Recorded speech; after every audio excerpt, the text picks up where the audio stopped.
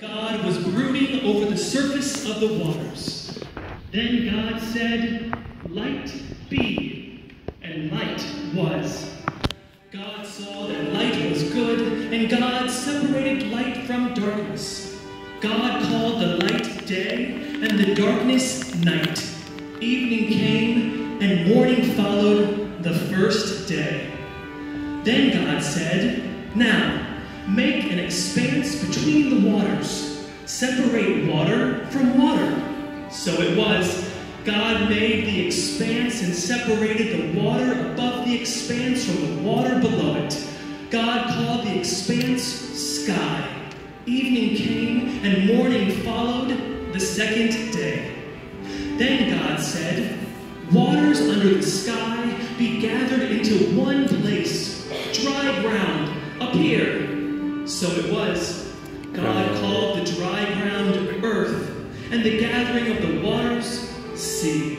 And God saw that this was good. Then God said, "Earth, produce vegetation, plants that scatter their own seeds, and every kind of fruit tree that bears fruit with its own seed in it." So it was.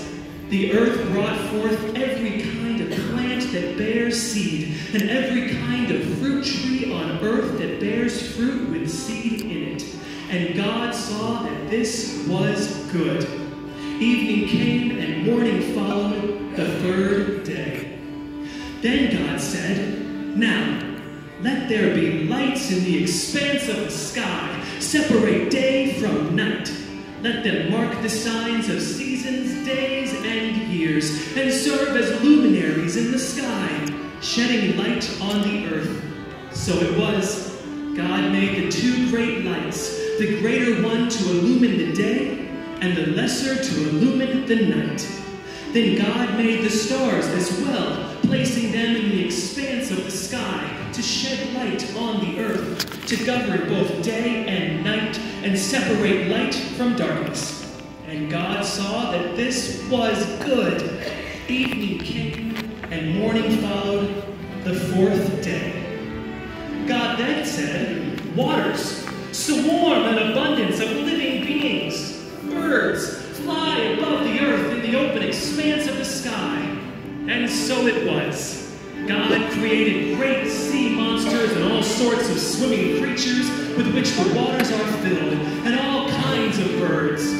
God saw that this was good and blessed them, saying, "Bear fruit, increase your numbers, and fill the waters of the seas. Birds abound on the earth." Evening came, and morning followed the fifth day. Then God said, "Earth, bring forth all kinds of living soul, cattle, things that crawl, and wild animals of all kinds." So it was.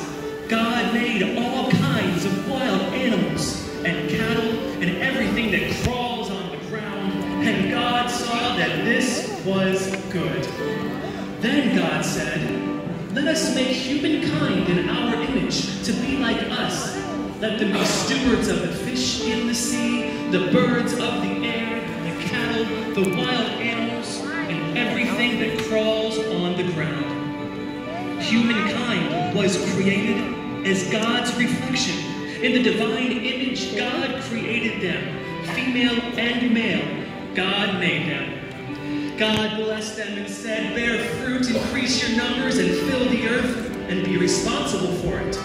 Watch over the fish of the sea, the birds of the air, and all the living things on the earth." God then told them, "Look, I give you every seed-bearing plant on the face of the earth, and every tree whose fruit carries its seed inside itself. They will be your food.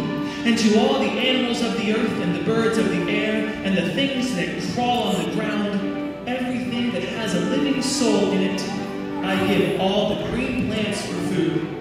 So it was. God looked at all of this creation and proclaimed that this was good, very good.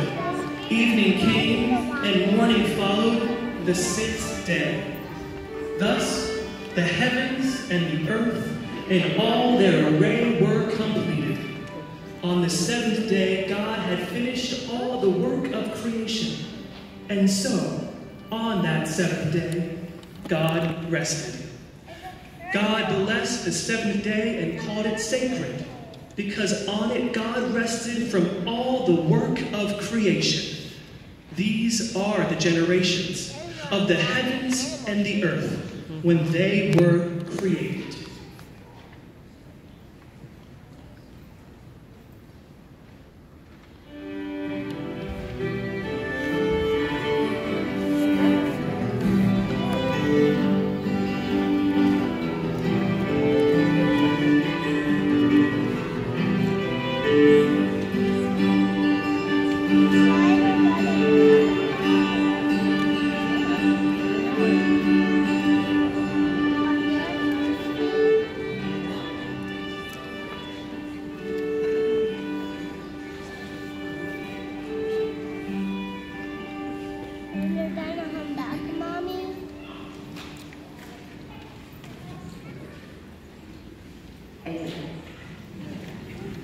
Friends, God has created